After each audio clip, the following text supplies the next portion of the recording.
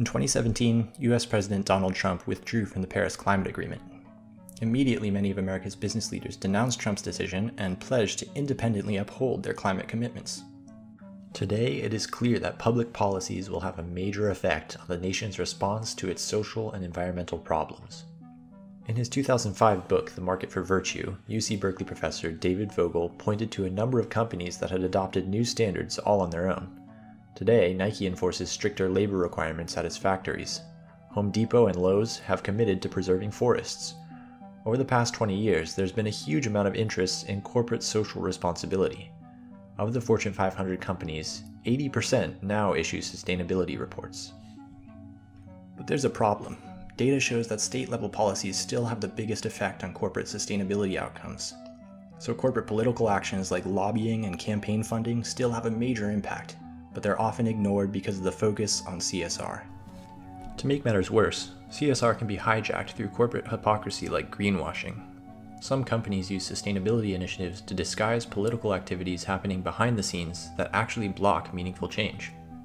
In reality, corporate social responsibility is just one component of sustainability. We need to start focusing on corporate political responsibility. CPR should be monitored and evaluated just as carefully as CSR. There are a few important metrics to track here, and it all starts with transparency. Companies need to be transparent about their lobbying and campaign funding activities. This goes beyond simply reporting aggregate expenditure. Instead, they're going to need to report on the actual objectives of their lobbying.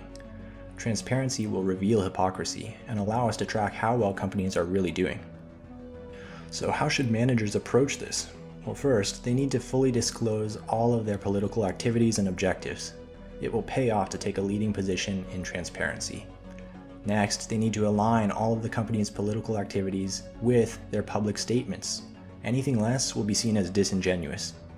Finally, they need to be sure to support public policies that advance sustainability but do not put them at a competitive disadvantage. Striking that balance means that the company will be able to operate sustainably while still meeting fiduciary obligations. It's really clear that companies have a big role to play in solving social and environmental problems, but they must learn to work intelligently and transparently within the political sphere. To learn more, please read the latest issue of California Management Review, Volume 60, Issue 4.